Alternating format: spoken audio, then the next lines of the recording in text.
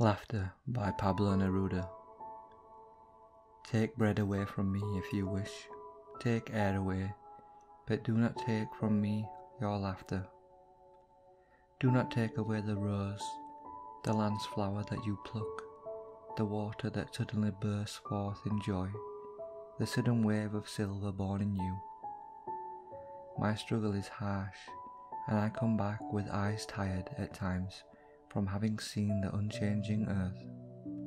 But when your laughter enters, it raises to the sky seeking me, and it opens for me all the doors of life.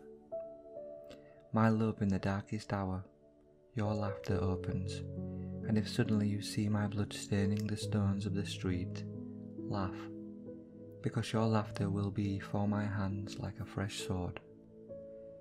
Next to the sea in the autumn, your laughter must raise its foamy cascade, and in the spring, love. I want your laughter like the flower I was waiting for, the blue flower, the rose of my echoing country. Laugh at the night, at the day, at the moon. Laugh at the twisted streets of the island. Laugh at this clumsy boy who loves you.